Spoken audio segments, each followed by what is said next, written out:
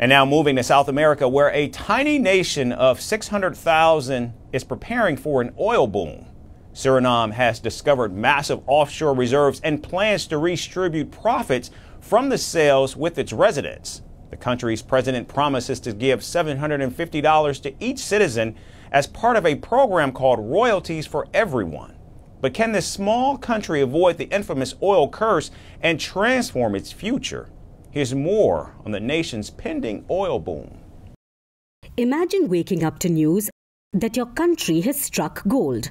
Only it's not gold, but oil. This is the reality for Suriname, a tiny South American nation of just 600,000 people poised to rewrite its story. With massive offshore oil reserves waiting to be tapped, Suriname is dreaming big and planning even bigger. Projects. It's a giant project, a giant deepwater project, more than $10 billion, 220,000 barrels per day. So it will be one of the largest FPSO we ever built and designed. 32 wells, 200 kilometers of subsea lines. So it's an impressive project. We have some experience with it, and we are very happy to bring our expertise and our capacity of innovation to Suriname and to the people. President Chan Santokhi isn't holding back either. On November 25th, when Suriname celebrated its Independence Day, he promised that every Surinamese citizen would share the country's wealth. Everyone shall benefit from this opportunity, and no one will be left behind. You are co-owners of the oil incomes.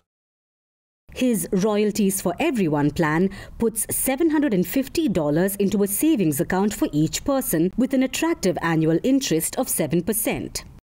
Santokhi's announcement comes as neighboring Guyana is already basking in its oil boom. Guyana's riches have made it one of the wealthiest nations in South America. Hundreds of thousands of Guyana citizens living at home and abroad now receive a payout of around $464 a month after the country announced it was distributing its mind-boggling oil wealth. Even though the payout was originally planned as a $953 grant for each household in the country, it was reframed after concerns that some citizens, including young people who had not yet set up their own household, would be left out. The per-person allocation also addresses the many concerns of young people who may not yet have a family, but thought that they will not benefit from the household allocations because they were not yet the head of the household. And now Suriname is set to follow in its footsteps, with experts predicting at least $10 billion in oil revenues over the next 20 years.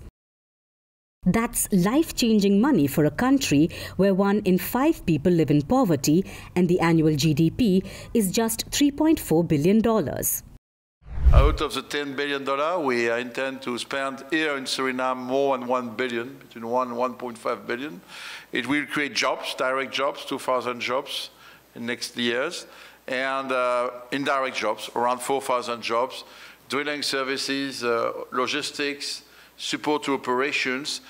Their fight for the good days began 4 years ago in 2020 when APA Corporation struck oil in Block 58, an offshore area believed to hold up to 6.5 billion barrels of oil. French energy giant TotalEnergies joined the effort, committing to develop a state-of-the-art floating production facility starting in 2028. The production will come in 28. For sure, I promise to the President 28. I don't tell you the months because, you know, it's a long journey. In fact, the project has already... Dear attendees, but especially the people of Suriname, today is a historic day for Suriname, for all Surinamese people. For all of you, it is a historic day, an important day, a day that will help determine our future. Now, even as the world pushes for greener energy, Suriname's oil has a low-carbon footprint, giving it a competitive edge. But President Santokhi knows the risks. Many oil-rich countries like Venezuela and Angola fell victim to the oil curse, failing to turn their wealth into long-term prosperity.